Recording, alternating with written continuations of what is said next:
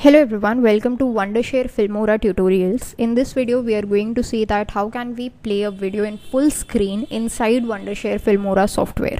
So by default you will get this much of a screen space. If you want to increase the screen space, you can actually use these kind of sliders and increase this screen space, this preview screen space, but that means your working area would be decreased, or the transitions that are available or the other screens, other panels that are available, their size would decrease.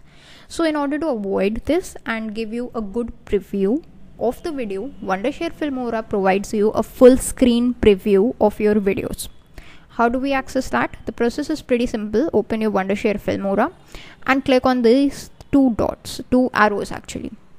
This is going to open it for you in the full screen. You can use this particular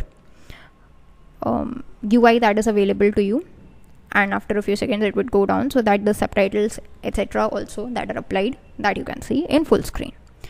Once you want to go out of the full screen, either you can use these two arrows or simply use the escape key to go back to the normal mode. That's it for this video. Thanks for watching.